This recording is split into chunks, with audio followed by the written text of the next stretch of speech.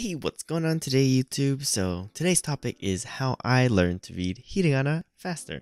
And so there are a couple of ways that I learned how to read Hiragana faster, but the honest truth is that you've got to read and be exposed to a lot of Hiragana to read it faster and faster. But I do have some tips on how you can perhaps maybe speed that process up. The first one that I have is, it may seem a little bit obvious, but really focusing in on the Hiragana characters at hand when you are reading Japanese or trying to read Japanese in the beginning, especially because in the beginning it just seems like a jumble of characters and a mass of just incomprehensible symbols.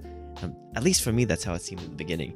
And so once I got past that, I really focused in on the Hiragana characters that I'm reading in, and that helped me mindset wise to focus in and memorize the Hiragana quicker.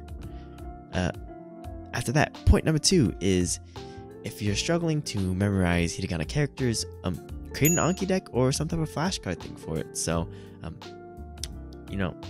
a big advocate of using Anki.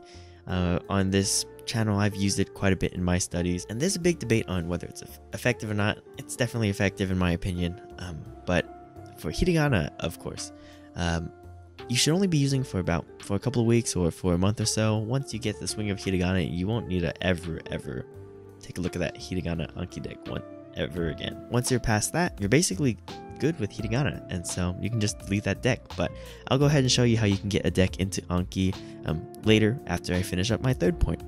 And so my third point is finding content that suits you or is very interesting to you. So in learning Japanese, of course, you have to find content that interests you. So this one may seem a little bit obvious, but go find some content, even if it's way above your level, and just read it. You can use something like Yomi-chan, a browser extension, to read kanji characters or to turn the kanji characters into Hiragana, or you can find maybe Furigana translations. The goal here is just to read and expose yourself to Hiragana.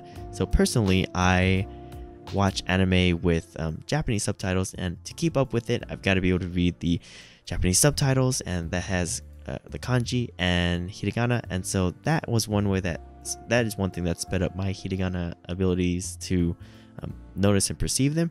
And then additionally is right now is manga. And so even if I'm not understanding what words I'm reading, I'm able to pronounce them and able to read them because of the Hiragana and the Furigana characters. Furigana is basically just the Hiragana readings of the kanji.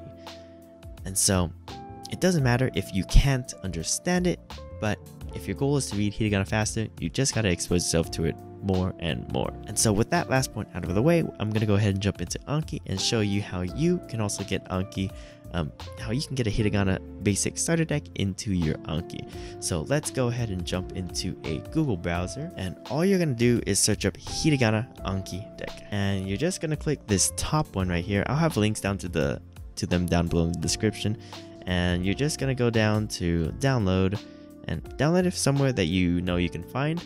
And once you've done that, you're gonna go ahead and open up Anki.